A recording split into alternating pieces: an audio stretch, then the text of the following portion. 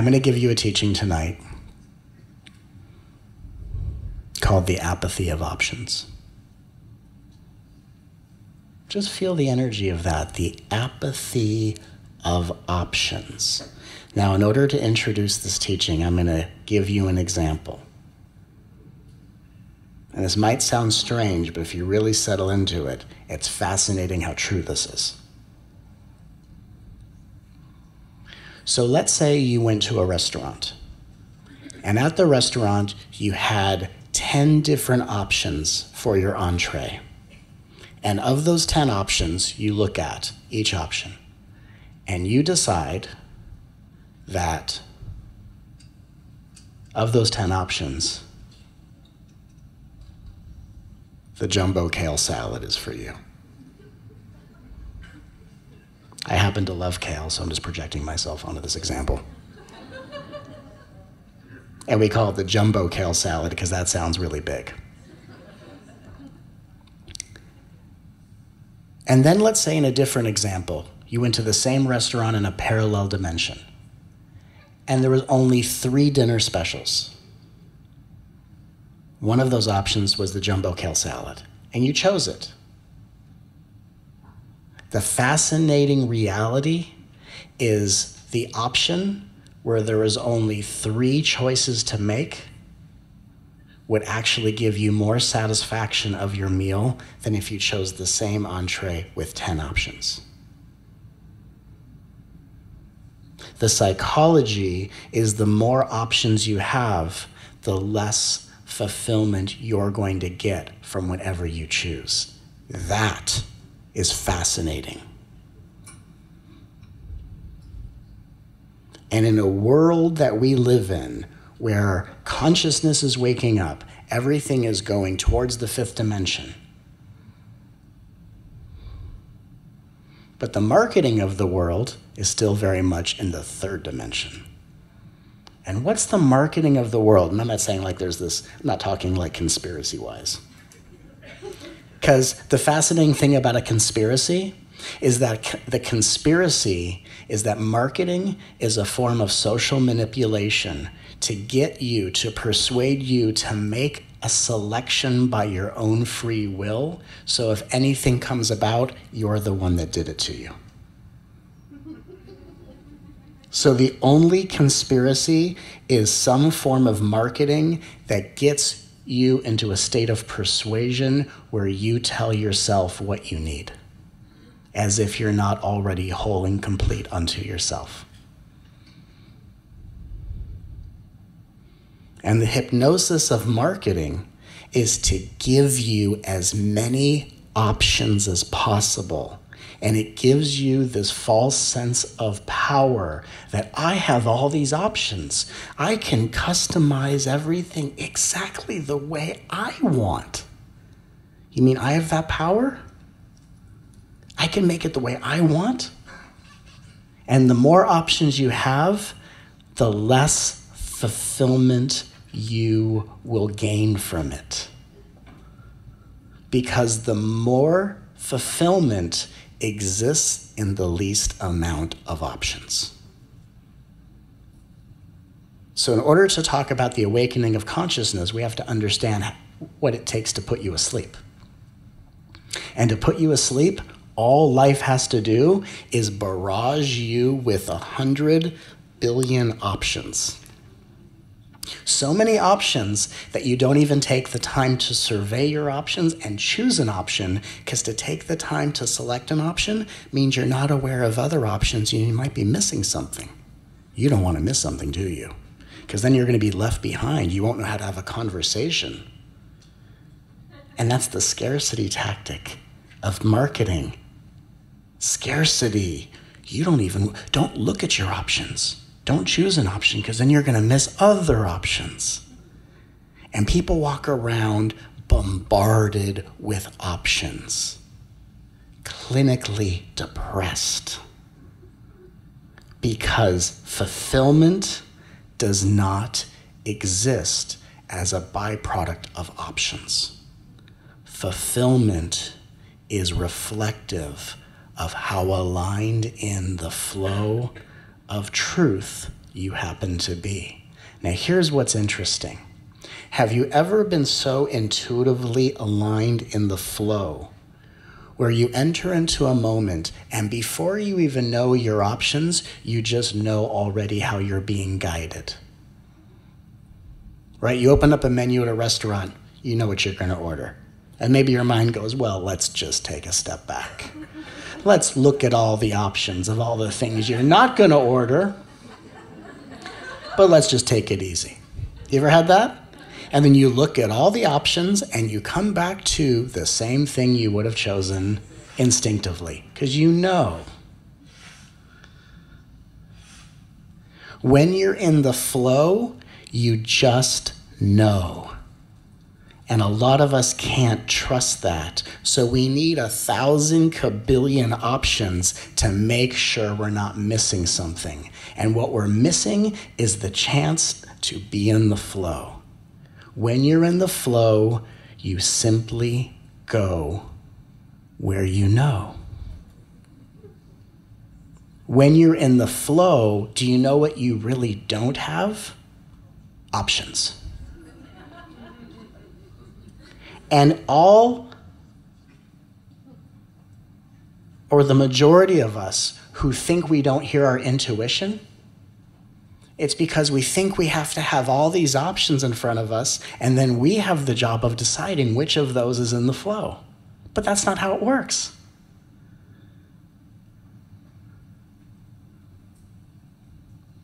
Rule number 3. In the flow, there are no options. There is simply truth. And if you're in a moment where you don't feel like you have options, it means exactly where you are, doing exactly what you're doing is where you're supposed to be. When you don't like where you're at, but you have no option to move forward, it means you're in a moment that has the potential of transforming you into your highest potential if you can see it from a different perspective. Most of the time when we have a situation where we say, I don't like it here, I'm done. It's not untrue, it's just if you can see it from a fifth dimensional perspective, you'll realize why you're there. You'll realize what you're learning. And I always say this in every video. I say that with the exclusion of abusive relationships. When you're in an abusive relationship, whether it's filled with neglect or abuse, is showing you the only option you need. And in that situation, most of us get hypnotized into going, well, I don't know where to go. Oh, but we do. It's just not a long-term plan, it's just the best short-term plan. And the best short-term plan in neglect or abuse is to go anywhere your neglector or abuser isn't. And the ego goes, oh, but I don't want to sleep on my friend's couch. How bad does the abuse and neglect have to be until that's a paradise of salvation? Sometimes you have to get down to anywhere but here. But we are so bombarded with options in our society that we're hypnotized from actually just letting the flow guide us. Sometimes it's not a matter of knowing where to go, it's knowing where not to be. And if people are nasty enough, it makes it easy. Just look at a map of where you are, put a big X through where you currently stand and go anywhere else. Just go where abuse isn't. And that's not a long-term plan, but it's the best short-term plan. The big hypnosis on the spiritual path is I have to know all of my options and then I decide what my intuition is telling me to do. That's not how it works. When you're in the flow, you just have a feeling that guides you and you either listen or you don't. And if you don't listen, life will turn up the heat until you're evicted out of the place you're meant to leave.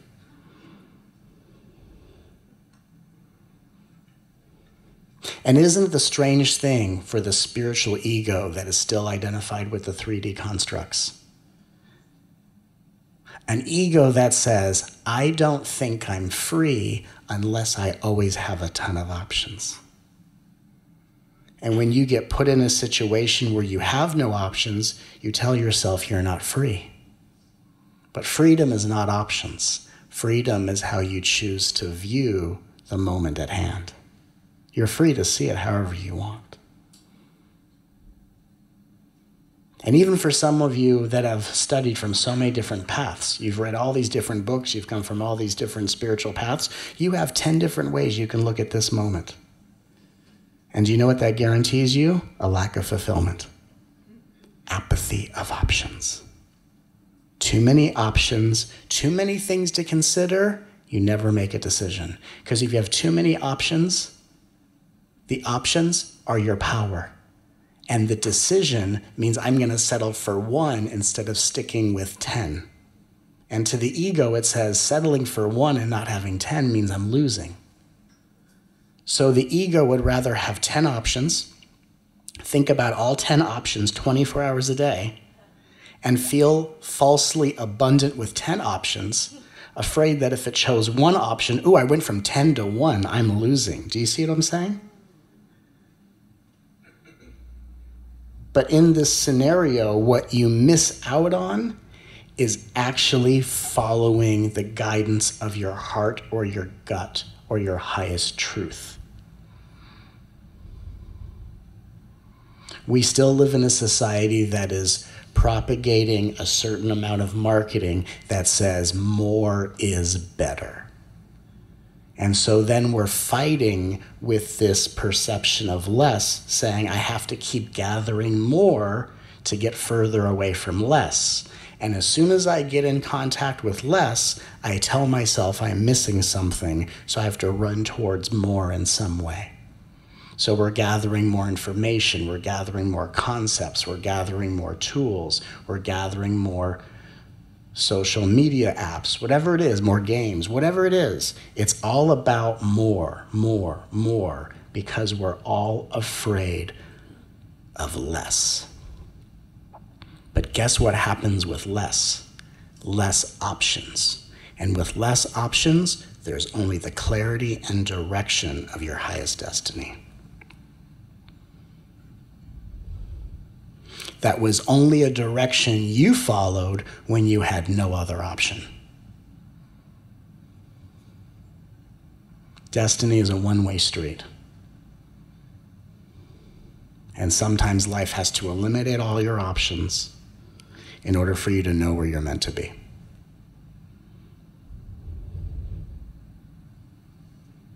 And the ego, the one inside of us that is just trying to decide to figure all this out, is just looking for more options to hide behind. Because the hypnosis is as long as I gather more, I'm further away from less. Because in our subconscious mind, there's an association that less equals pain.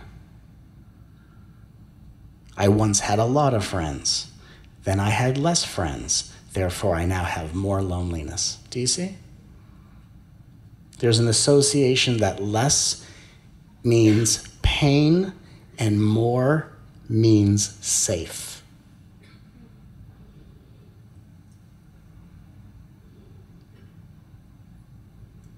And in all of that, we're constantly trying to always give ourselves more and more options.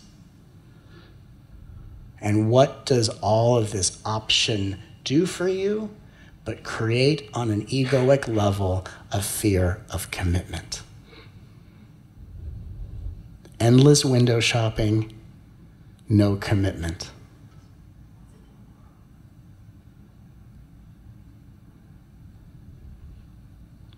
And it's our commitment to our choices that puts us into situations that guarantees our highest evolution. And we're so afraid of making the wrong choice that we don't choose anything, and we wind up living the same scenarios day in and day out, wondering, when's it going to change? When we give ourselves less options and start making decisions. Because the more options you have, the more apathetic, the more unfulfilled you're going to be. And the only way to keep fooling yourself is to have 100,000 options and to tell yourself, if I only had a few more, I'd feel better. That's you marketing to yourself.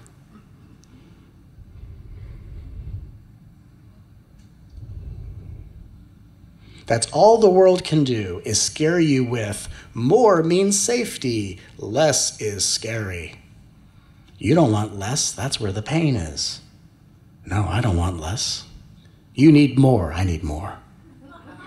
I need more, I definitely need more. That commercial is right.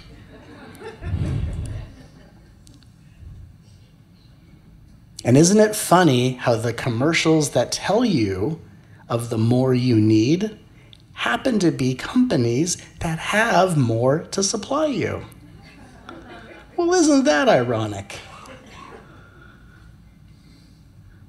They say, you don't want less, you need more. Yes, thank you, TV, good point. I need more. Sponsored by a company that has warehouses upon warehouses of more.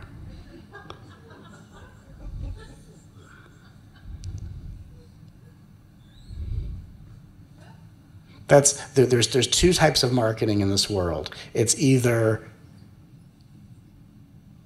the remedy for less is found in the safety of more, or you have to stop this in order for this to start.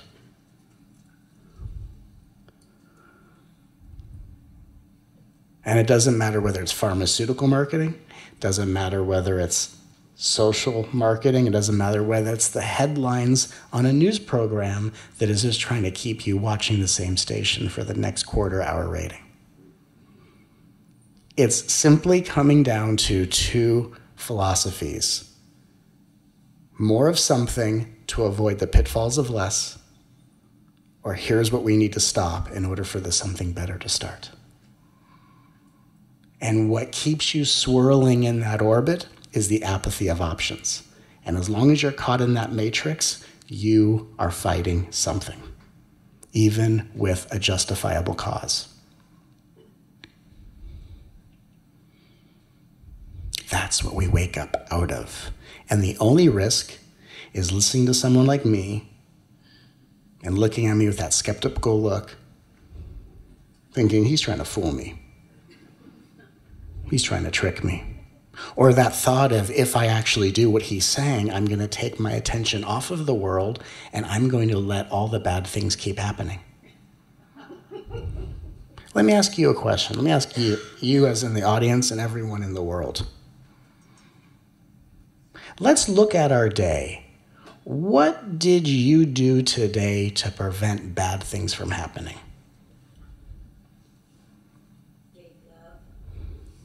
Well, that's a good spiritual answer, and I appreciate that. And it's true. But to give love, it's not about stopping something in order to start something else. And the belief is, if I take my attention off of the world, more bad things are going to happen. Instead of seeing that the unconsciousness is simply cycling in unconsciousness, and the way you can actually help bring the unconsciousness to an end is to wake up within it. To be one less person who can be put asleep. That's how you end the dream, is to be awake within it. And in order for you to be awake, you have to be immune from the social marketing.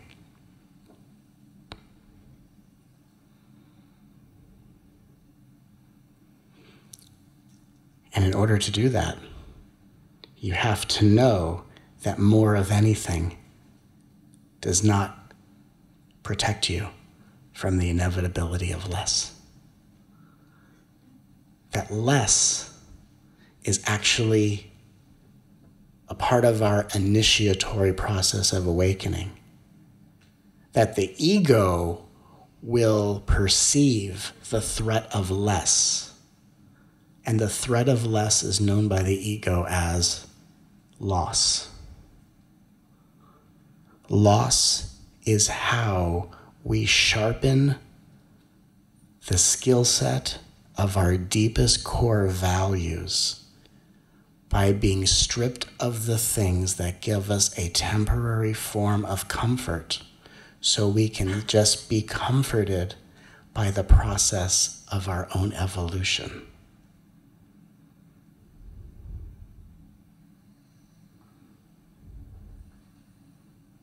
All of us will gain, all of us will lose in varying combinations of intensity. Some of us will lose seemingly a lot more than we gain, and some of us will gain and gain and gain, but never able to fill the whole of our previous losses. And you are only losing in a reality that is trying to free you of a need to remain defensive. Life is trying to expose our hiding spot so we can come out of hiding and say, I will gain, I will lose, and I will only gain and lose in whatever combination inspires my highest potential. Okay, life, I get it. Take what you want, give me all that I'm meant to have. I'm done playing this game. I'm done. I'm done. I'm done believing more and more and more is going to take me further away from the pain of less. In fact, the more you have, the more having less will hurt you.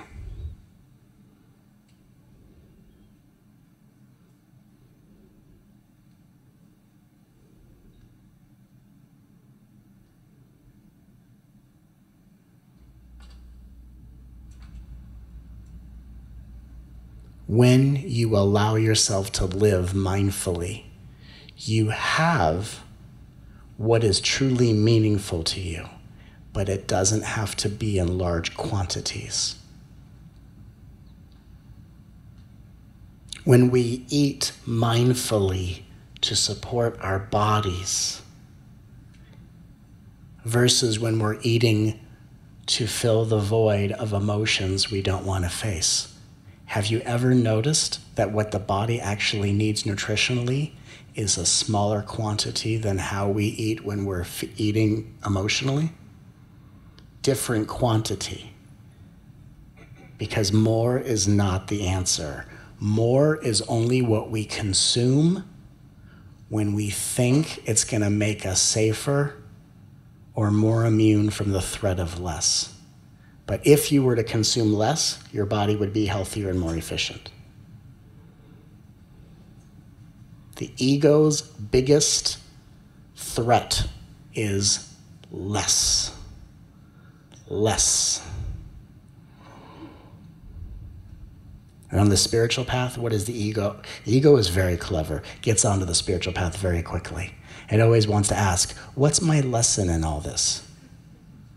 What's my lesson in this, right? As the ego says, let me learn what I got to learn at record speed so I can get the hell out of this less and get back to more.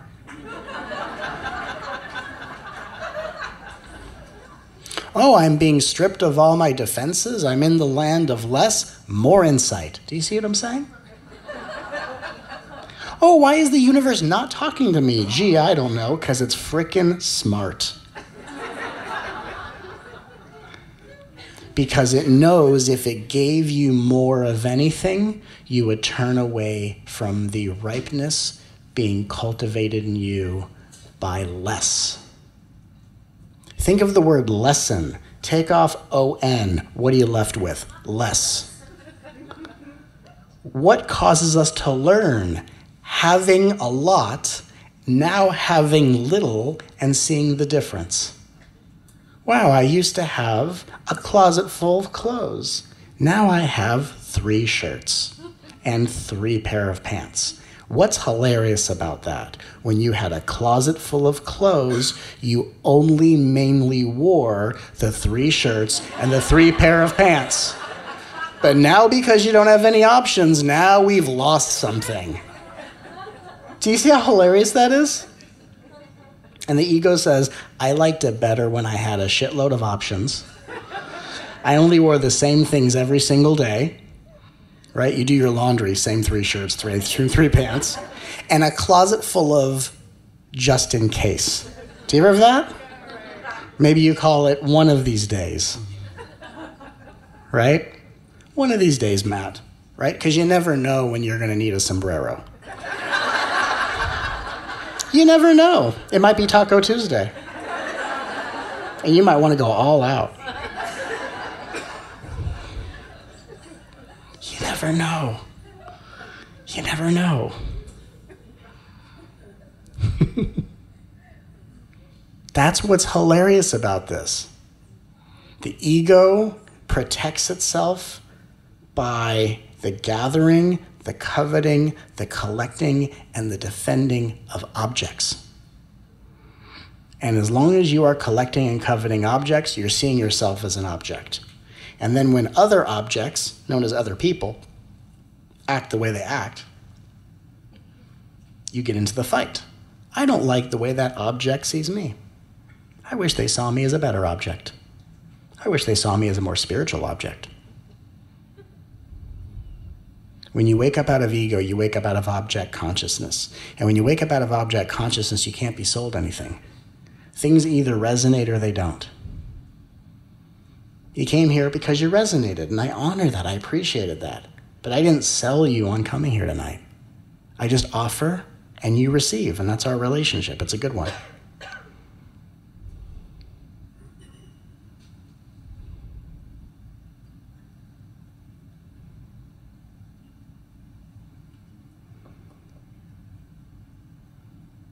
So less is the inevitability of life, that you will wind up having less of something that you had a lot of to begin with. And what you'll find is when you had a lot of it, doesn't matter what it is, a lot of relatives, a lot of friends, a lot of responsibilities, whatever it is, as soon as it gets minimized down to less, you're going to be more fulfilled by it. But the process of going from a lot to a little feels like a death. It's the death of ego consciousness. So what is it that a life of loss and suffering creates space for? Happiness and fulfillment. Therefore, apathy, sadness, depression, loneliness are all foreshadowing the happiness and fulfillment that's on its way. And to companies that have warehouses of crap that they need you to buy, that's not very marketable or popular, is it?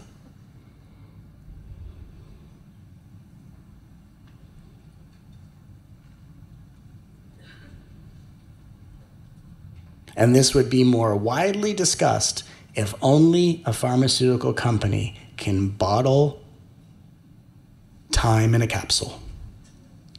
Are you frustrated by life? Are you unfulfilled?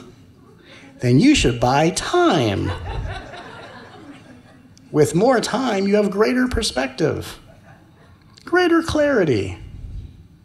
Now available in gel caps. All you need is time.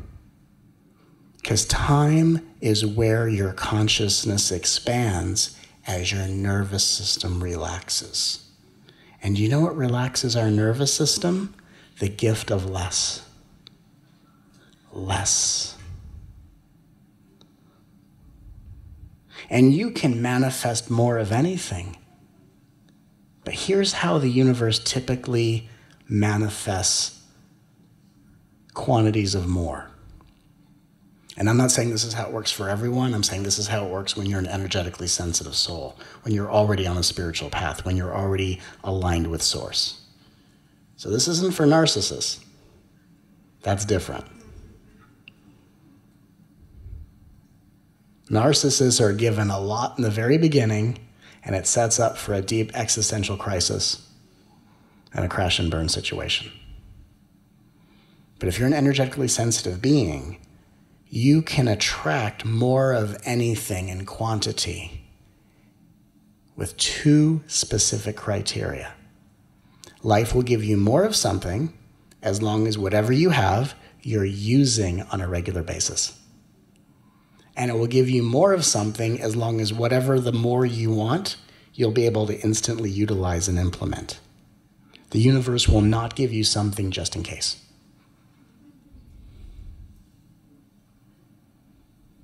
Mindfulness is when we only have as much as we need.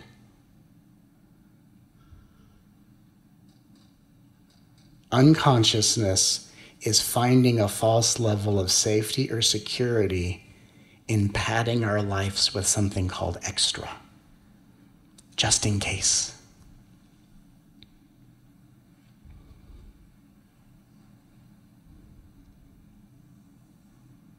Trying to protect yourself from the big scary thing called what if. What if? Here's a big what if. What if you only allowed yourself to store in your home exactly what you needed? And anything more than what you needed, you passed along to those who have less. Because hunger issues, financial issues, any issue in this world is not a lack of resource, it's a distribution crisis. In every one of our lives, there's something you have that crosses the threshold from what you need into just in case extra. And if you took that little bit of extra and passed it along to someone who seems to have less, we would all in our individual lives be balancing the socioeconomical scales.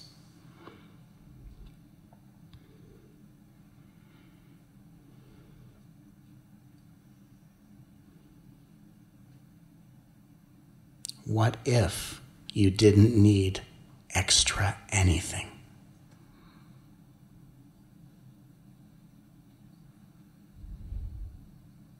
What if you only allowed yourself to have exactly what you need right now?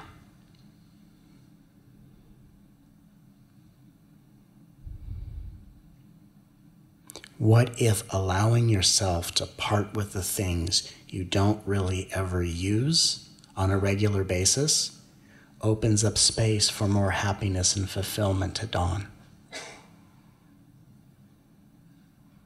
What if what divides us from our natural state of happiness is having too many options?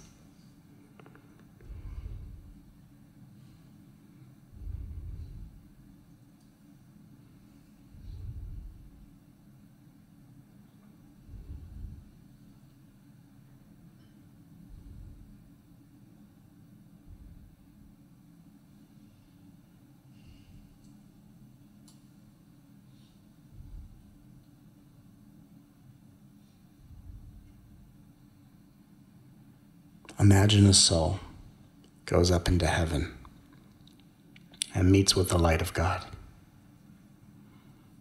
and says to the light of God, I lived an okay life, but deep down I was waiting for you to pick me for a special spiritual mission. And I was waiting for that mission, and it never happened. So I ask you, God, why didn't you pick me? And could you imagine the reaction of the soul when God says, I didn't pick you because you wanted options?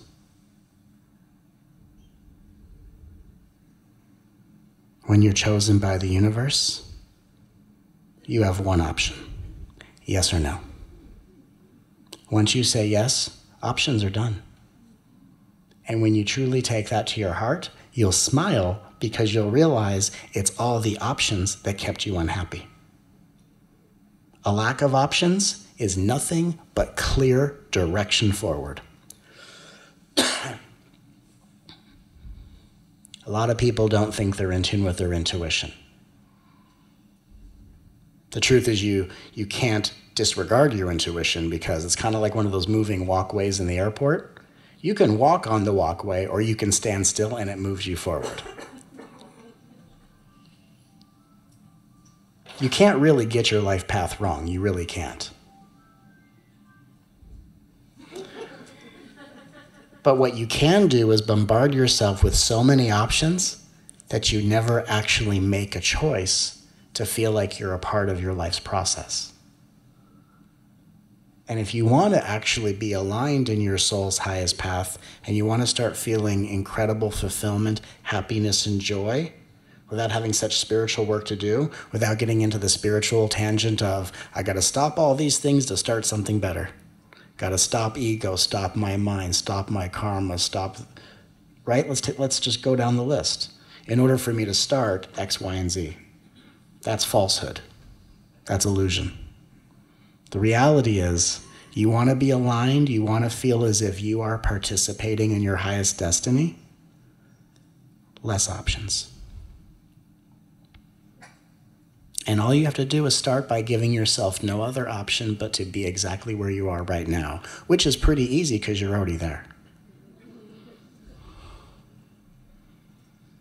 You're already there, which means you've already arrived. That's the hard part. You're already there. The next step is even easier. Now that you're here, take every other option and put it aside. And wait until you laugh at how simple and profound being aligned in truth happens to be. Do you know why the recognition of eternal truth is hard for people to realize? They have too many options. And they're under the impression that they are the one that chooses the right option called truth. There are no options in truth. There's just truth. Let's be honest. You know what truth is? Truth is the disappearance of options. Right? Someone says, the sky is fuchsia. Someone says, the sky is green. You look up, nope, it's blue. There are no options in truth. There's just truth. And we all want the truth, but we're afraid of it because we've been hypnotized to find false levels of comfort and safety in 100 kabillion options. Because it makes us feel like we have the power to make the right choice. But the more options you have, the less you choose. And the less you choose, the further away you get from your ethics and values and morals. And then you step into the land of loss, not the land of lost. The ego thinks it's the land of lost because it thinks more is what keeps it safe. But loss is what strips you away from your confusion, strips you away from the apathy of options, and takes everything off your plate that is the extra you don't need, and leaves you with only what you are required. And even if you have no home, you have no clothing, and you have no support, what can you not be stripped of? Your breath. And at the end of the day, no matter how deeply you are stripped of all of your safety mechanisms, it is only so that you can begin again in a brand new timeline where you say, all I need is my breath. And when you say that to yourself, life goes, now we have a being who's awakening. And we find comfort in breath. We breathe in, we breathe out.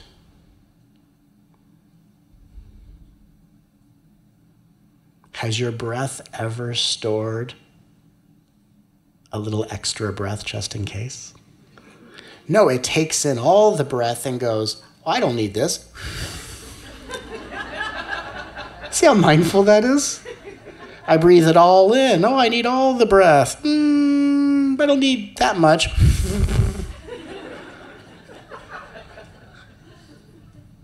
That's mindfulness.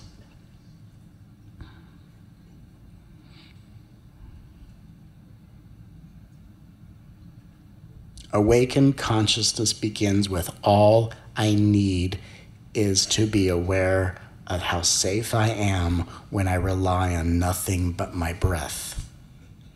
And then when aligned in our breath, we go to step number 2, which is life will only take away from me what distracts me from living in full accordance to my highest ethics, morals, and values. And oftentimes in a human society, the more of anything you tend to have, the further away from your ethics you tend to be. It's not always that way, but it usually is. Because typically in an ego structure, when you have more of anything, now you have more to defend by calling it something called mine. You ever seen children fight over something neither one owns? That's mine. That's mine. And children rip it out of each other's hands and push each other. But as adults, we do it on just with more sophisticated sentence structures. We just do it in a more passive-aggressive fashion. At least kids are more direct. That's mine. Right, as adults, more passive-aggressive, right? Someone's backing up their car. Excuse me, hello. The threat of losing mine. Oh my God.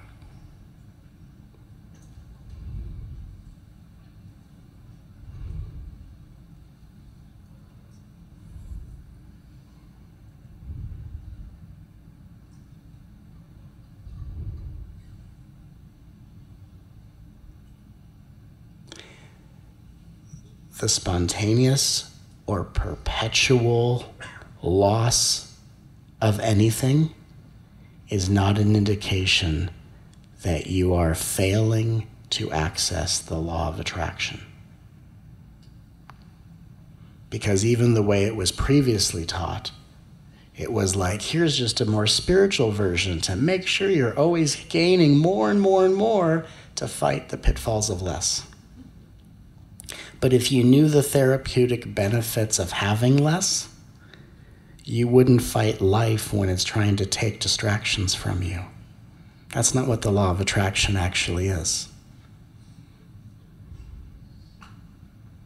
The real law of attraction is any amount of loss and gain is happening purposefully, governed by a divine intelligence that is only giving me or taking from me what will help me step into the next level of maturity of my highest potential. If I gain, it's only because it's going to make me better. If I lose, it's only because it's going to make me better. Are you ready to play by those rules? Because if not, this is going to get really, really intense. And if it's already intense, then we might as well jump onto this side of the playing field.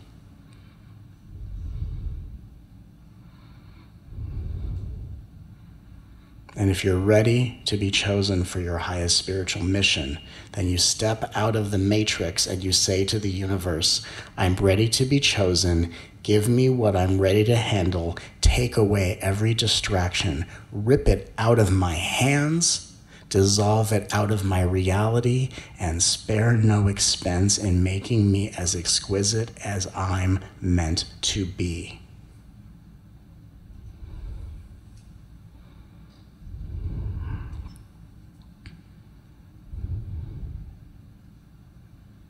Someone once asked me, Matt, when you talk to the universe, what do you say? I say 2 words to the universe. Do you know what they are? No mercy. No mercy for me. Mercy for any other person who needs more of anything. No mercy with me, because I came into this game to shine and to shine brightly. And if I am going to shine brightly by having more of anything, I'll happily receive it. Thank you very much. And if having less of anything is what I need, then take it from me now. And what you'll learn from that type of ridiculously semi-scary teaching Or relieving teaching if you tune into it. A deeper part of you goes, I don't know why, that sounds a little scary, but it's actually kind of relieving. I don't know if I want to say that, but I kind of like it. Because what it will do is it will free you of object consciousness. It will free you of any perception of social or spiritual materialism. If I gain, it happened on purpose, and life did it because I was ready for it. If I lose, it happened on purpose, not because of something I did wrong. See, isn't it the funny belief we still have? Reward and punishment? Life took something away from me. What did I do wrong? Like the entire universe is watching your every move, and if you don't do something perfectly, it takes crap away from you? Like, is God this big narcissist? That's it. They weren't grateful for the 5th night in a row. Take their soulmate now. Is that how we think it works? And we laugh because deep down we think, we would rather subscribe to thinking that's how life works because we don't know how to be happy with less. And that's why life gives us less, is to find happiness. That's where happiness is in just having what you need.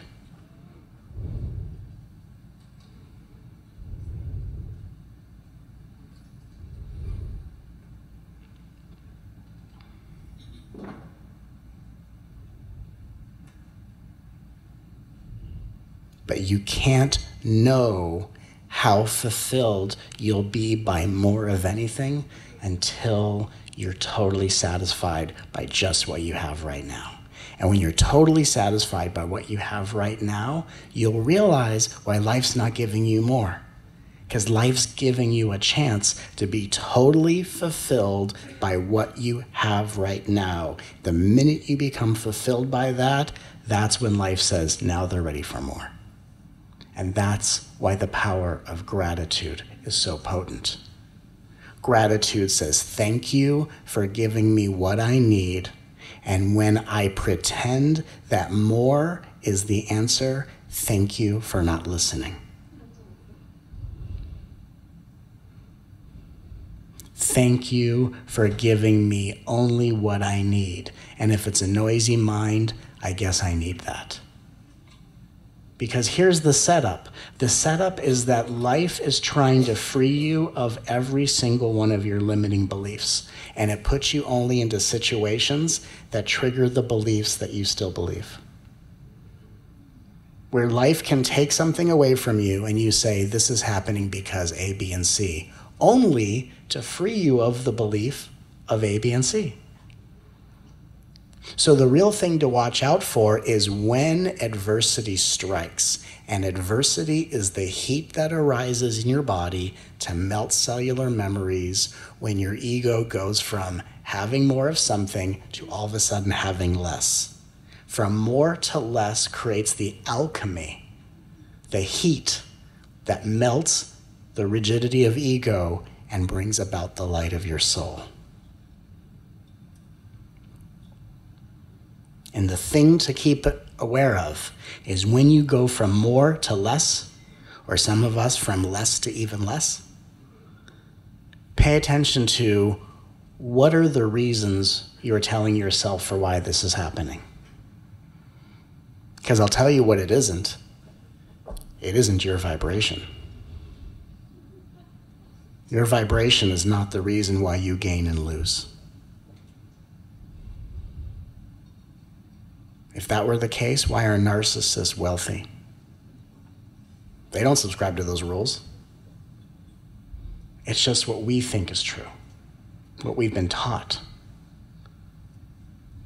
Everything is on such a bigger level than that. It's not about, and you know why people believe it's their vibration? Because then they think that they can control it. Oh, it's my vibration that causes it, so I'm going to keep my vibration extra high, and I'm going to walk around Om Shanti, Om Shanti, which is my way of saying cha-ching, cha-ching, cha-ching. Om Shanti, Om Shanti, Om Shanti. Right? You go check your little bank account, keep pressing refresh. Om Shanti, Om Shanti, Om Shanti. Cha-ching, cha-ching, cha-ching.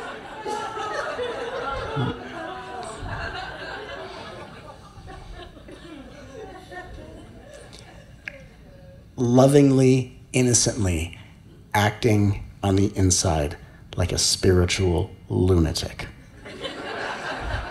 Thinking that you are the reason why you gain and lose. Let's make up rule number 4, right? Feels about time for rule number 4.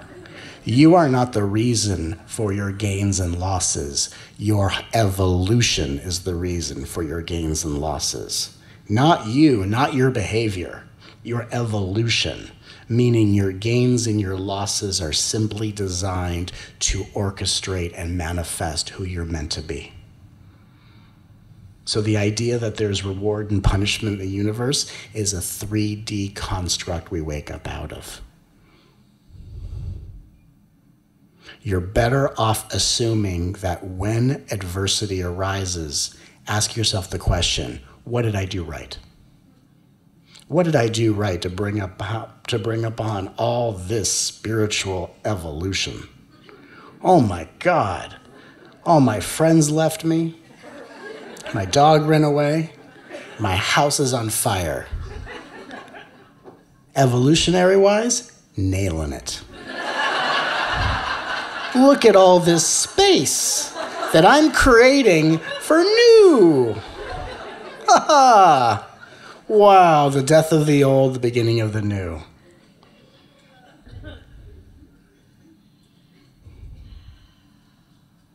I would rather live in a spiritual reality where when you lose, your friends go, now what did you do right to make that blessing happen? Instead of this garbage of, God forbid you're in adversity and someone says, why do you think you manifested that? Has anyone ever found that to be helpful? Right? You're on the losing side of reality and someone's trying to point out how shitty of a manifester you are. It's not very helpful. Hey, you're sad and you're wrong. Yay! Yay! Oh, so soothing.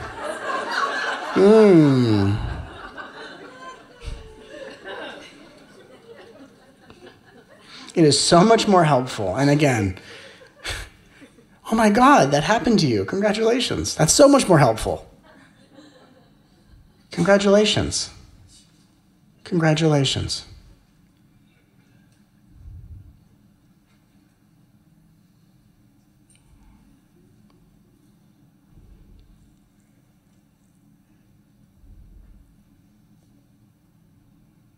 And I'll tell you a real conversation I had with someone I did a session with. And before I even had the chance to do any kind of magical thing, my words were the magic. And they came to me and I said, so how are you doing? And they said, well, I've been diagnosed with cancer. And I took a breath and I kind of smiled. I smiled. That's all I did. Half the time I don't even know where I'm going with things. I just kind of ride the wave. They go, why are you smiling? I said, I can't wait for the day I'm diagnosed with cancer. And they looked at me. They said, don't say that. I said, do you think is that how I attract it? Am I going to create cancer by wanting it? Right? How many of us who have ever been diagnosed with a healing crisis remember being 7 years old, secretly wanting it, and then going, oh my God, my 7-year-old vision board finally came true? You can't want something into existence. I told him, I said, I can't wait till I have cancer. I'm going to be so lucky when I do. And in that moment, their perspective changed. And they didn't know what the hell I was talking about. Either did I, to be honest. But all of a sudden, we were not talking about something to run away from. And they said, well, why would you be lucky to have cancer? And I turned to them and I said, why are you lucky to have cancer? And then the conversation changed. Because I'm not here to help you fight I'm not here to help you stop one thing to have something else. That's nonsense. I'm here to help you make sense with you have attracted every form and degree of gain and loss for your evolutionary benefit. And you are free to tell yourself any limiting story and reason as to why you did something wrong to make happen what you don't know how to deal with. But every single moment is designed to bring about your maturity by squeezing out of us the immaturity that does not know how to live with less. That's what's being exterminated.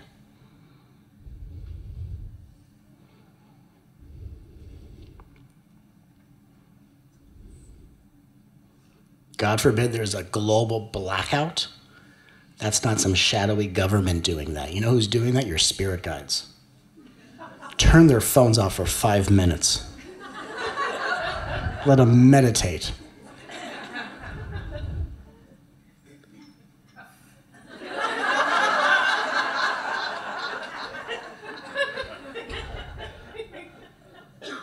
Oh my God, a global blackout? We'll have to use candles and talk to each other. Oh my God. Oh my God.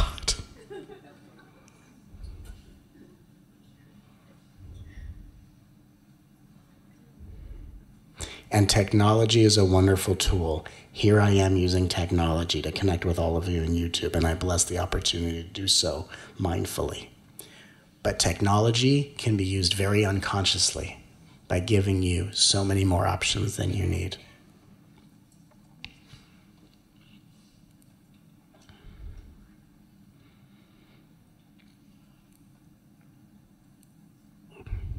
The hypnosis is, or how you wake up from the hypnosis, you've been given a lot of options in this technologically driven world.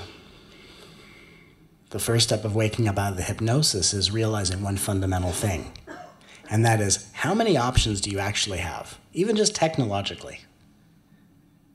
The options of apps, the options of social media, you have all these options. How many of those options do you regularly exercise, for real? Like, even if you look at your phone, how many apps do you have? How many of them do you really use every single day? Or is it that just-in-case stuff? Just like the closet, just in case. Or the pantry in your house, just in case. That's how you wake up out of the apathy of options. And I share this with you because one of my spiritual paths is not having in my life anything I don't need. If I don't use it regularly, I donate it to someone who does need it. Here's a socioeconomic way of thinking of it. If you have something you don't need, and that's the category, need, meaning use regularly, there is someone else in need who can benefit from it. And the more you circulate energy by taking the things you don't need and giving it to people who do need, the more we are raising the vibration of the socio-economical climate of this world. Because other people are outer layers of your energy field. And when you take what you don't need and give it to people on the outer layers, now the totality of your energy can raise in vibration. That's why generosity and mindfulness are attributes of the soul.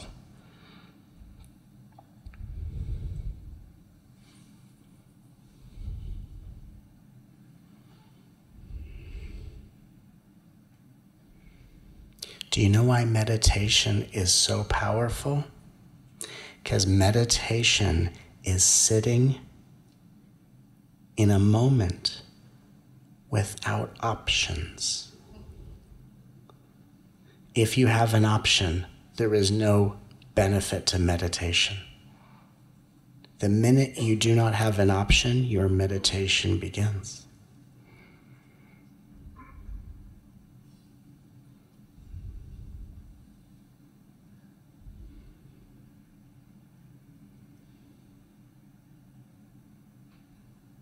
What is meditation?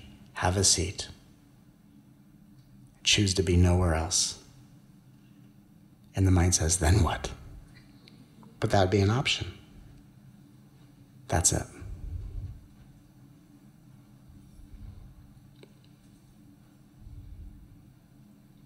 Do you know one of the reasons my transmission can be so potent when you receive it? Because as you're listening to me, you're not giving yourself another option. So there can only be benefit in what I'm saying. It also helps them channeling. There's that. But here's a really fascinating question. How much more would every moment of your life become fascinatingly insightful if you gave yourself no other option? People can only bother you and rob you of your time if you think there's somewhere else you're supposed to be. Someone comes up to you, and if they've come up to you, then obviously the universe has approved this. And you think, I need to go somewhere. Now, the person who the universe brought up to you is robbing you of your time. Do you see? Options did that. If you, I'm on the way to going to my family function, and the person steps up, can I have a moment of your time? Apparently I'm going to be late. Sure, moment of my time, absolutely. That's surrender.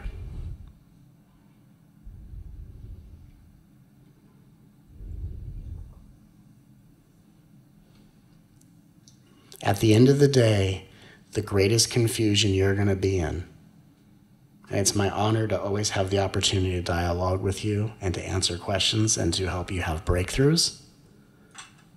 But your greatest pitfalls and breakdowns are when you have too many options. And your greatest breakthroughs occur when you eliminate your options.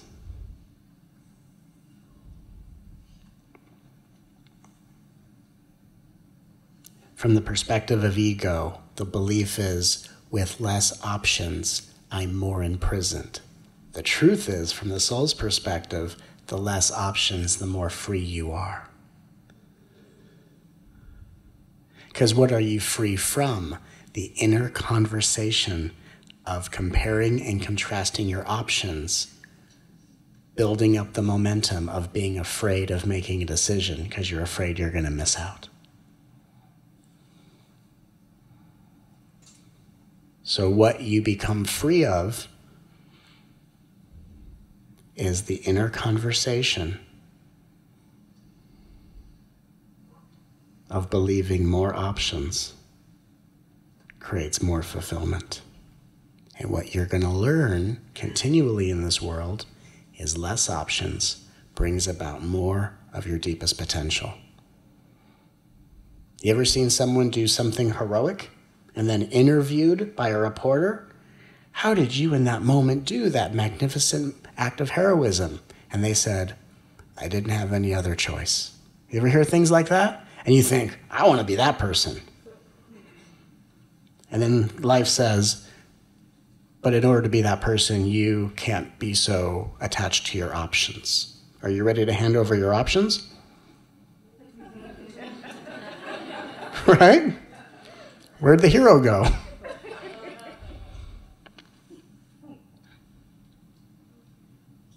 And even in surrender, do you want to know why handing over your options isn't even what causes surrender? Because if you were to hand over your options, that would be an option. Surrender isn't you handing over your options. Surrender is life robbing you of your options. Let's be honest. So my advice is take all your options, hold on to them as tight as you can, and life is going to mug you.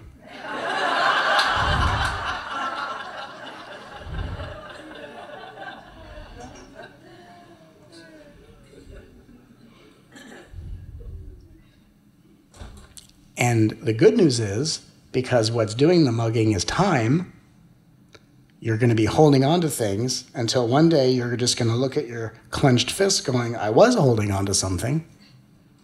And isn't that an interesting point? To hold on to something can only be done with a clenched fist, the same clenched fist that symbolizes fight.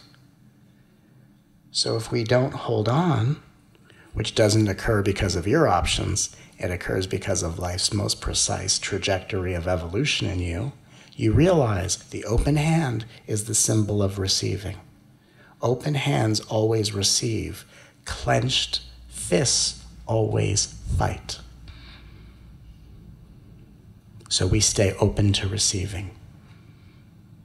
Using the power of gratitude to be grateful for all that we have.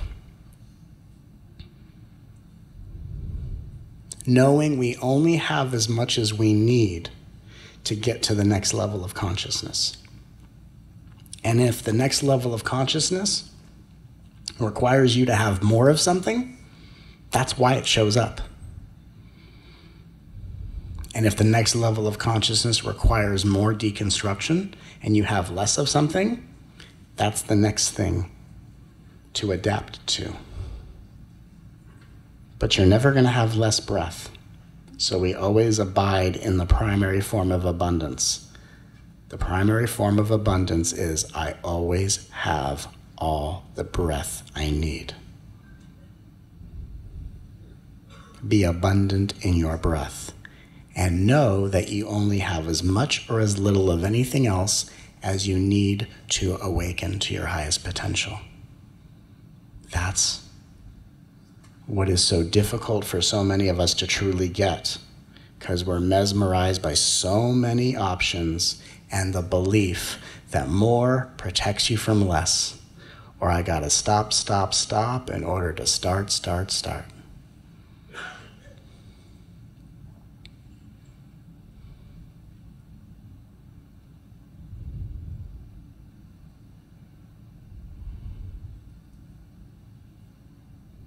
What do we learn from music, from artists, whether in music, in paintings, in story, or in movies? We see a character that has something. They go through a journey of having less of that something, and they go through a journey of being stripped of something through the land of less, and magically, by having less than what they had in the beginning, they wind up building more and more character.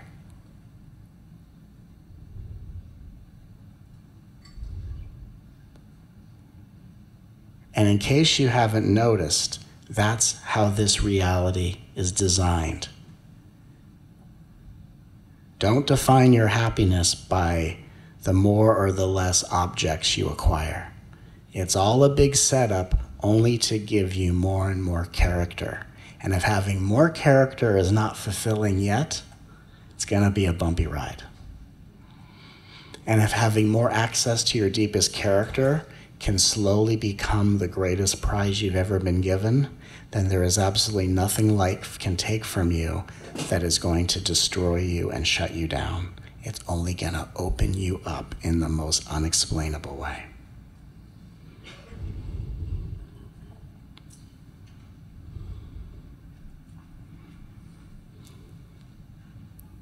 And just as a way of sharing my heart with you,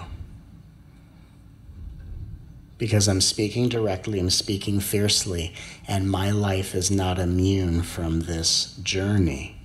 I just happen to take this journey quite directly. I've said no mercy to the universe, and apparently the universe was listening. Because over the last year, the universe has had no mercy with me. And I have not complained. I've been too busy picking up the pieces of my heart and trying to put it back together. A lot of you have watched the recent videos I've done, where I talked about the sudden and spontaneous loss in my life, where my beloved and I came together. We got married. Engaging in the deepest romance we've ever known.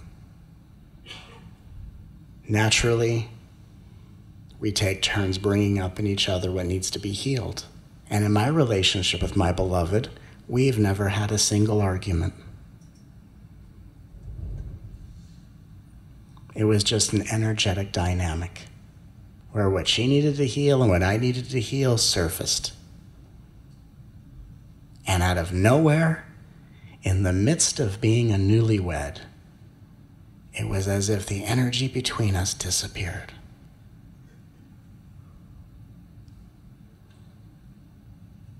It was as if a gust of wind blew into my life. Whew. And for both of us, in one moment, we were looking at each other as husband and wife. And the gust of wind came in, and all of a sudden, from husband and wife to acquaintances, like that. And both of us, dumbfounded, looked at each other, wondering where our love went.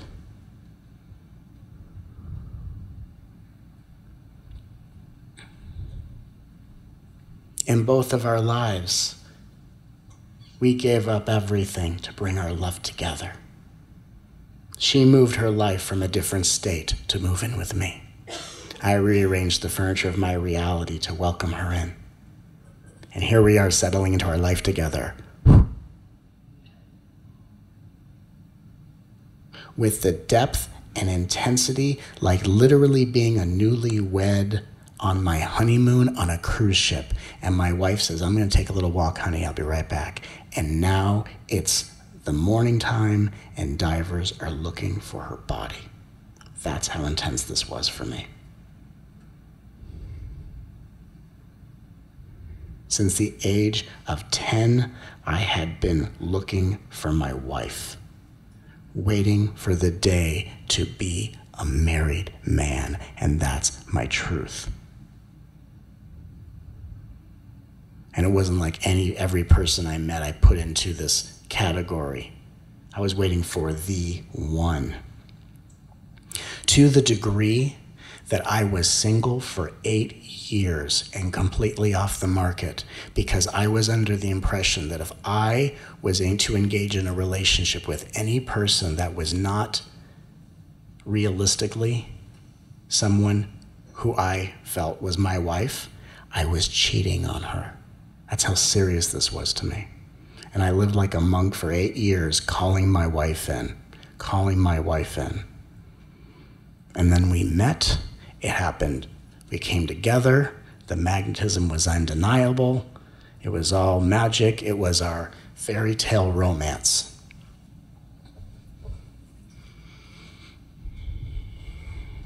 All synchronicities. We pulled the same angel cards, Disney soundtrack, the whole thing.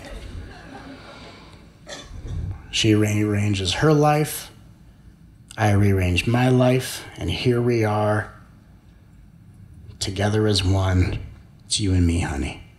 And a gust of wind came in out of nowhere, not even an argument, not even life giving the benefit of like, I could look back and go, did I do something wrong? Right? Robbing me of the beauty of imaginary self-reflection. On a day where everything was spectacular. Gone. Done. Goodbye. And both of us were dumbfounded. She didn't know where our love went. I didn't know where our love went. What the hell just happened?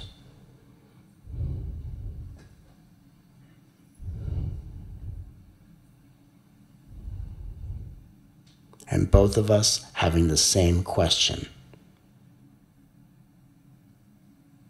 How did we get in this mess? And a lot of you know from watching the videos where I've talked about this, alluding to it. And I didn't specifically talk about it like I'm doing right now because I had said in the video, things have a happy ending. And when I was making the videos and talking about it, I was still living that out. And she and I got to a place where that gust of wind took everything we had together and just made it disappear. And we did our best to try to rekindle. And you get to that place where it's like, I just don't know what happened. And we had to let each other go.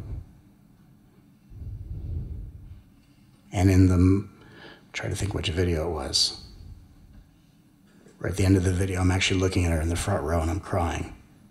I'm in front of you, not planning this, letting her go.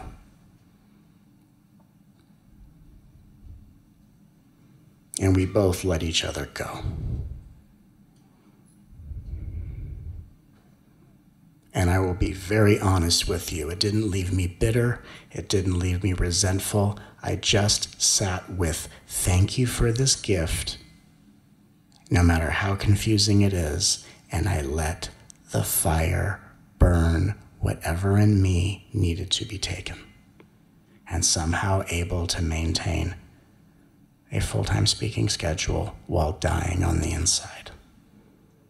And my greatest gift to you is dying in your presence to show you how we can all do this together, and to be valiant in our dying so that we can do the most enlightened thing possible, which is not allow our hurt to motivate us to hurt other people.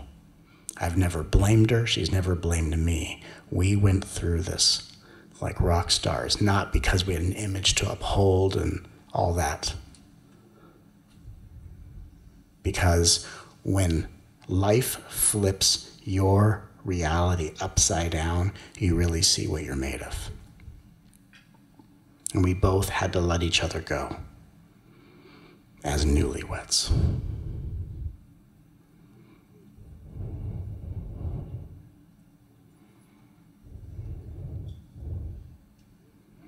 And you know what happened when we both let each other go?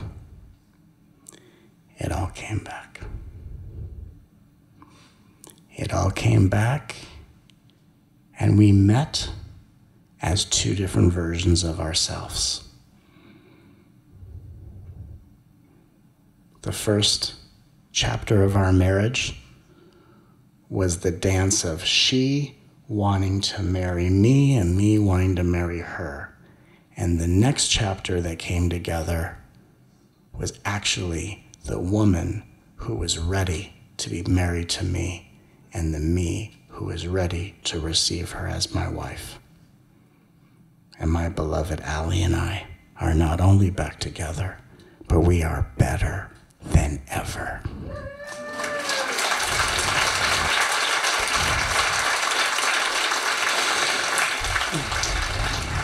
I love you, honey.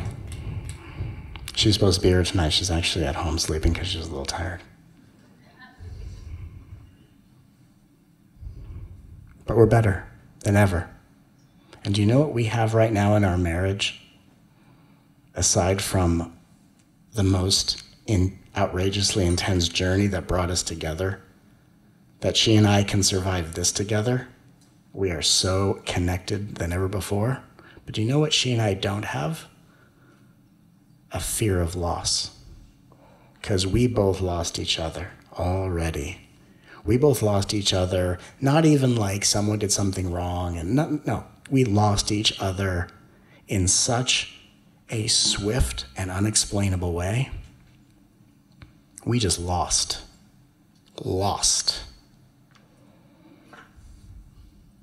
Only to let go and to gain each other as we were always meant to be.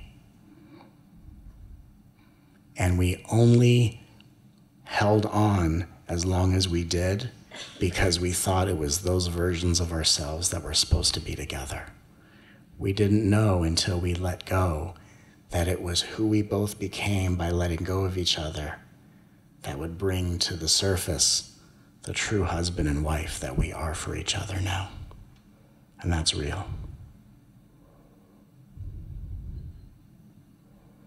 And I was in a mindset of I was married. I've waited my entire life to meet my beloved, and my fairy tale got shattered. And all I could sit with is, thank you. Thank you for shattering my idea.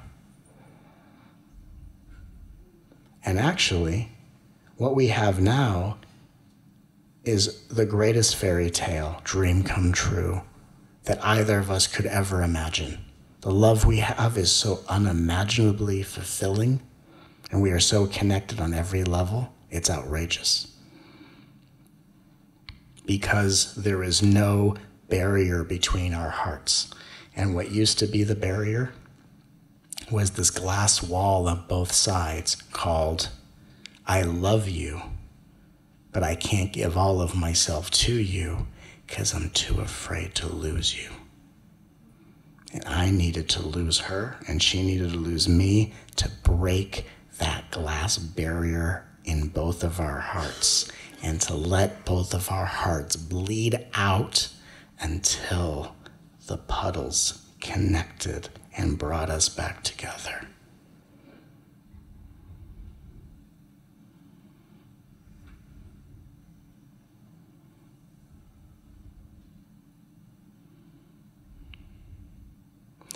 This experience for me personally was so catastrophically miraculous, so absolutely, immaculately, perfectly created and orchestrated.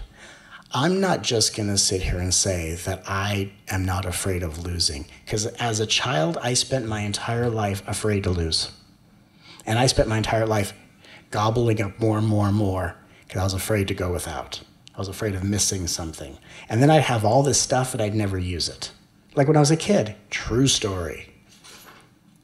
True story. When I was a kid, I had a lot of toys. My parents bought me anything I wanted. He-Man, G.I. Joe, Transformers, had it all. Had a toy chest full of toys. And I will share with you one of the very first spiritual realizations I had, and the moment I had it, I knew something powerful was happening, but it took me 25 years to actually process what I was taught. One day when I was a kid, I opened up my toy chest, and I pulled out all my Transformers, my He-Man, and my G.I. Joes.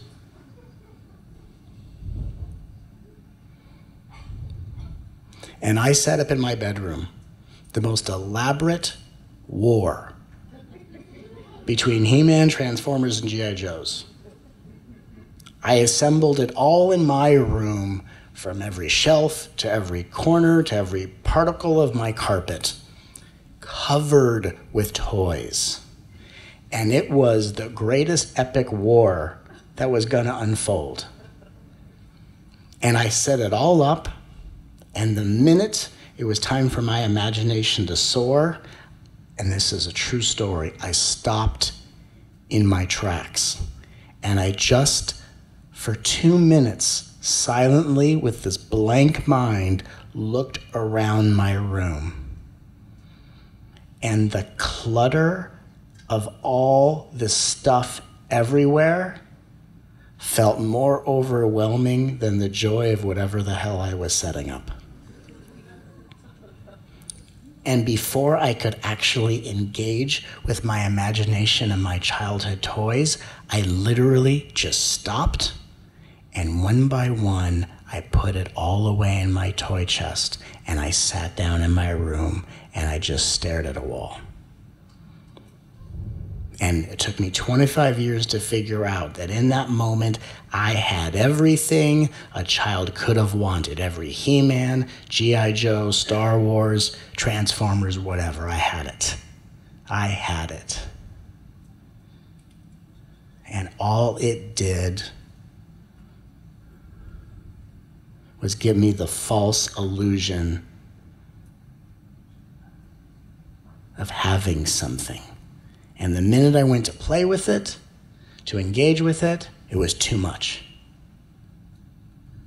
I set up an entire little scene in my room, the most epic adventure for my little child mind to have. I set up this elaborate scene only to have more stuff to put away. And I sat there, and in my little 8-year-old mind, I remember even having the thought, I thought having all of this stuff was gonna, the feeling was, I thought it was gonna make me happy. Those weren't the words I used because I was 8, but the feeling was, how come this isn't working? Do you know what I mean? How come this isn't working? Because I had too much. And then fast forward from 8 years old to now being an adult, and I have the one thing I've been waiting my entire life to have, a wife, the one, the magical angelic wife. And she is magical and angelic. Honey, you are. And then I lost it. I lost it. And all it did was break me open, and it broke her open. And then we both knew the grace of gain.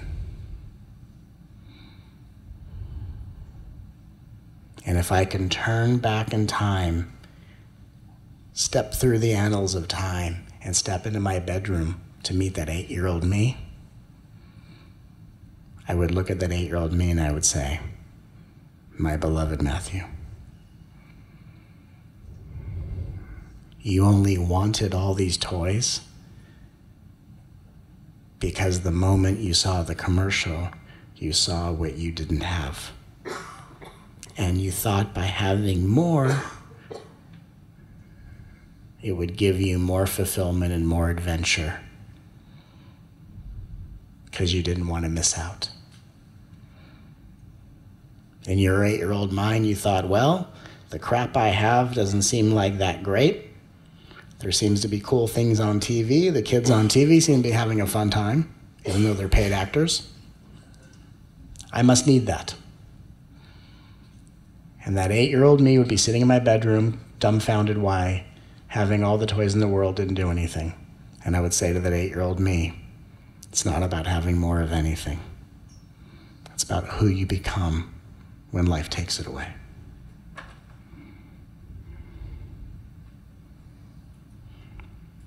I know what it's like to lose. I even had situations where even when this happened to me over the last year, I'd have people like, oh, but that's what happens when you get attached to things. No. No, ma'am, no, sir. True spiritual beings know that what they gain, they're going to lose. But the truly bold beings create attachments. Attachment is not like an egocentric thing. Attachment is a word for creating connections on an emotional level.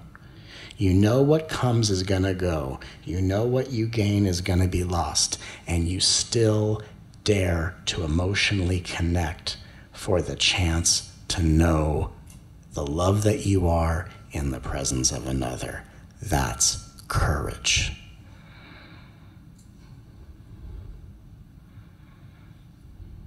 We don't live these lives to stay safe, and there's no need to try to live in an unsafe, unmindful way. But your greatest opportunity is to give yourself to the love that you are in the presence of another, and let life carve whatever storyline that both of you need to become your highest self.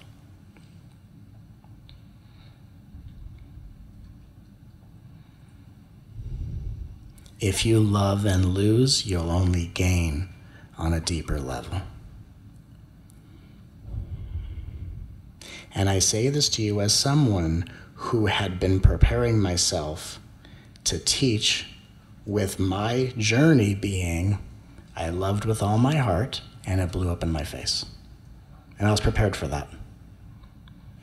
Not to be ashamed of that, not to think I did anything wrong, but I was prepared to face that music.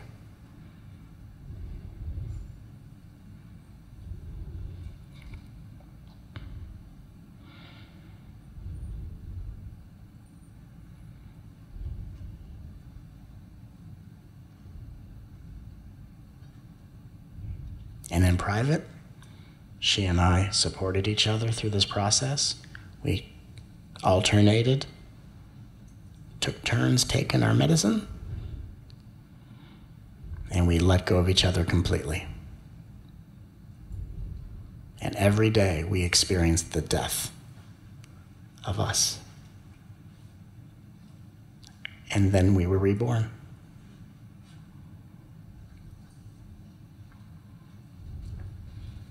And here's what's so fascinatingly outrageous about this. As someone who's an intuitive, I always knew she and I were meant to be together. Just because you intuitively know it doesn't mean anything. You don't rest in your intuition and go, oh, well, we're meant to be together, so this is okay. No, it's like more mind-boggling. I know we're meant to be together. Why is she driving away? Where's she going?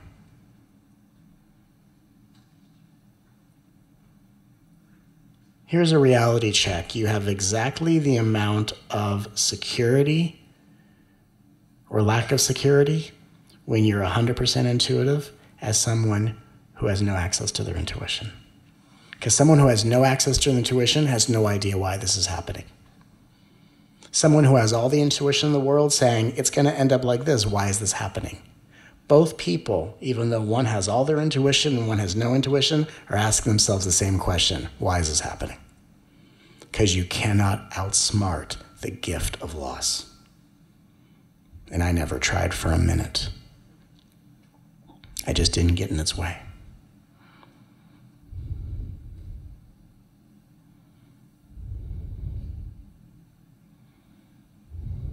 When you wake up, the process of waking up, you get really good at dying. Dying to your own expectations. The death of what you had that now you have less of. You get good at loss. And it only makes us into greater versions of who we're meant to be. I can say without a shadow of a doubt that this made me the best version of myself I've ever been. This was the greatest gift I've ever been given. And I was saying that to people before she and I got back together. And a lot of you know me privately. I've been saying that. This is the greatest gift I've ever been given. I said to people in my inner circle, this is exactly what I needed. I needed this. I needed this. Because I came into contact with this little boy in me who was afraid of losing. I needed this. I needed to be cracked wide open. I needed this. And I got exactly what I needed. And as it turned out, it brought us back together. And when we came back together, I had no clue it was going to happen. It was as surprising as the end.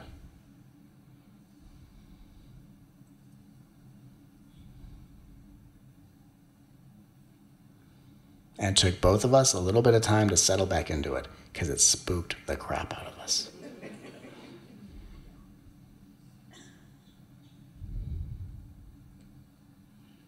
That's real.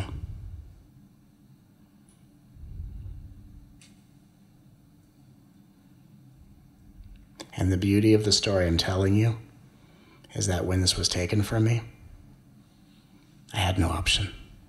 She had no option.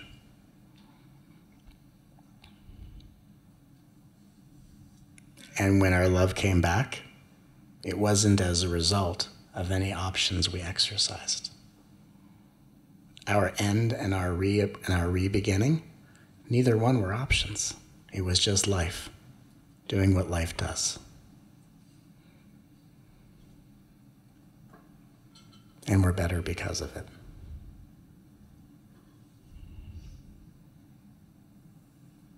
And I'm sharing this with you as a personal way of distilling everything I transmitted in this talk tonight and making it so personal and so real. So on the inside, like if you tune in energetically to the room, to yourself and to the room, do you notice how there's no mental conversation right now? It's just silent.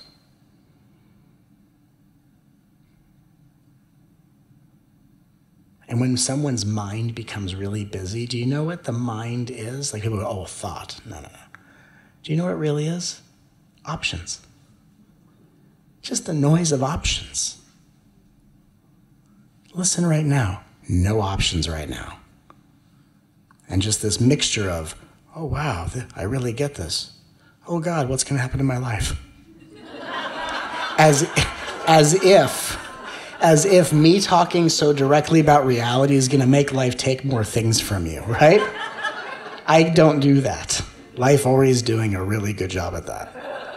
I'm just trying to narrate the adventure so we can get onto this. Listen to your mind. Nothing going on. Do you know why? This is the sound of no options. And in a mind with no options, you're telling life, I'm ready to be guided.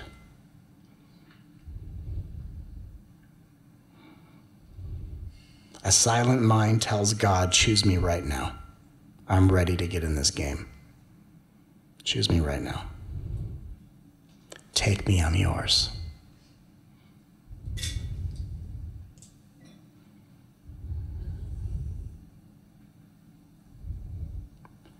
And it's that silence of being that you're perhaps more in tune with through this transmission than ever before, that dissolves the apathy of options, eliminates the belief that more of something will free you of less, frees you of the stop this so better things can start. That liberates you from the constant internal and external fighting of the third dimensional matrix. This is the fifth dimension. And it doesn't matter whether you feel connected to other people or not. The connection we have to one another is not an idea. It's not something you track. It's not something you can hold in focus. It's kind of like seeing that whether your fingers know that they're a part of the hand still functions.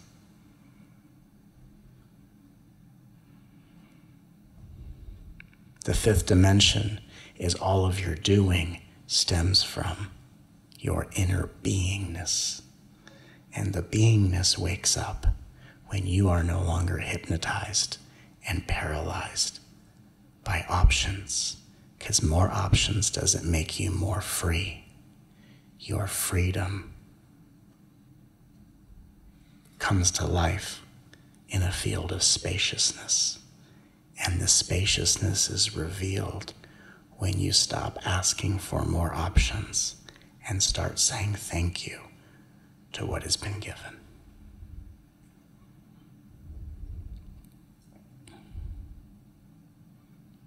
Not all of us are at the level of maturity to truly take that in, but the reason you're going through everything you're going through is to bring that maturity to light. Third graders are not prepared for the fourth grade, which is why by the end of fourth grade, no third graders remain.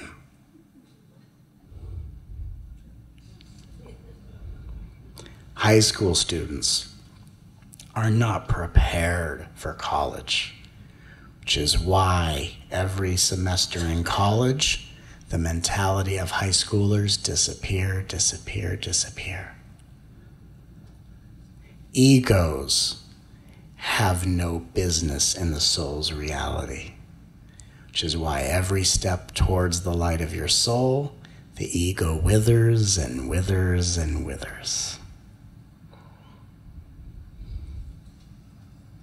And as the light of your soul dawns in full illumination, all of that egoic patterning that had been causing your suffering will be surprisingly absent. And you will have been auspiciously freed of an inner conversation where you will look back at your life and go, I spent so much time tracking my progress and understanding the conditioning of my family, and I find myself in a space where I don't know where any of that is, as if it never even happened.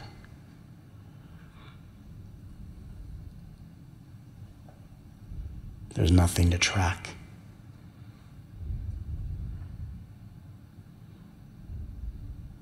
There's nothing to get.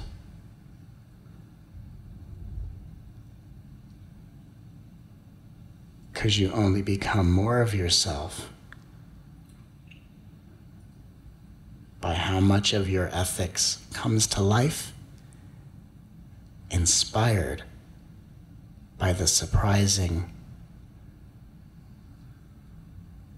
grace of daring to lose.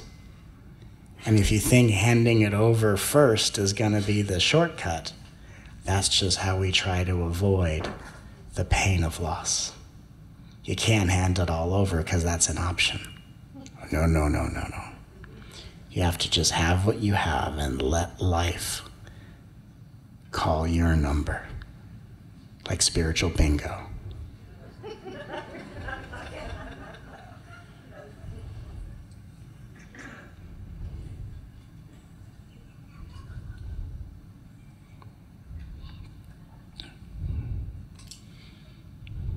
And I said in the very beginning of this that this would all end with inevitable laughter.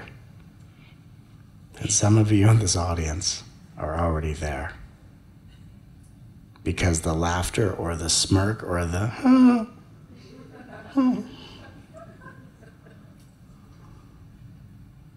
is you coming into full realization and contact with the fact that there is an organized intelligence within you doing all of this.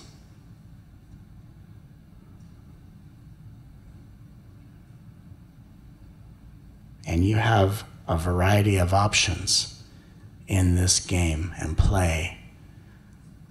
And of course, in future transmissions, I'll illuminate that.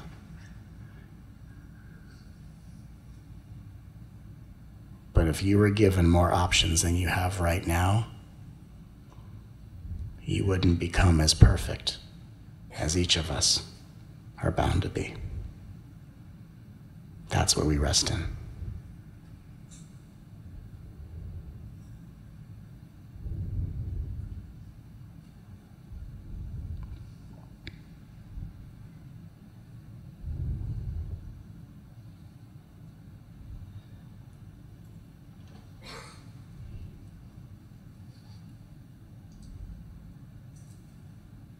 Because once we start having a conversation about reality, now we can really heal. But we have to really talk within the construct of reality. And not sleepwalking in a dream of gaining and losing.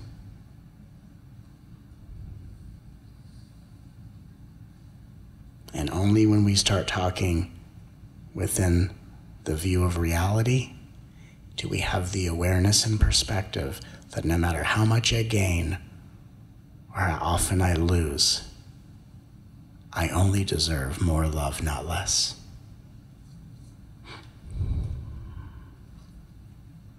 To each of our hearts, to our hearts that beat in the bodies of all, for the awakening of unity consciousness across this planet, to inspire greater awakenings on all planets, to raise the vibration of this earth, so to raise the vibration on all levels, and to even raise the vibration on this planet so decisively that it actually gives birth to even greater levels of undiscovered enlightenment and opens up greater corridors in the kingdom of heaven. We say to our heart on behalf of all, I love you. Whether we're gaining or losing or somewhere in between, I love you. I love you. Where life is going, whether life is going your way or seems like it's against you, however you want to see it, I love you. I love you. I love you. I love you. I love you. I love you. I love you. I love you. Hey Matt, what does the universe want me to know? That this is only for your good. I love you. I love you. I love you. I love you.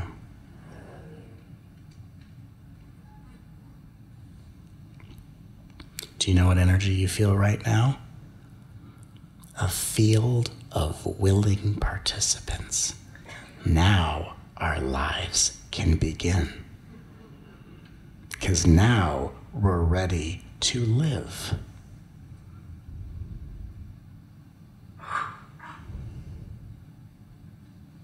No longer is the universe a big cosmic version of Amazon Prime.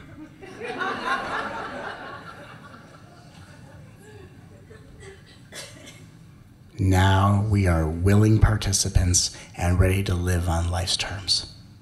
Because life has a plan. And life's plan becomes your plan with less and less options.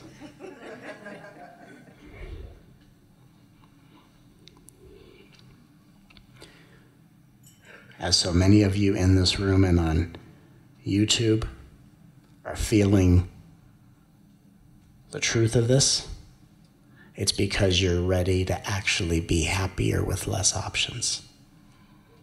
And it's okay for others that have any other opinion of this, but it will be caused by someone who thinks that what I'm saying is an option. This isn't being spoken by someone who has options. This is being spoken to you by someone who doesn't need more options. I found my path. I serve you in every moment. And whatever happens to me, I turn myself inside out and I live and demonstrate what I teach. I don't need options. Destiny found me.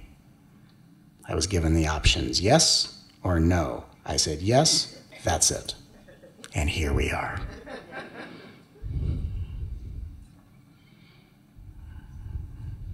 Someone once asked me, what's it like to live as you? And all I said is, less options than you can imagine.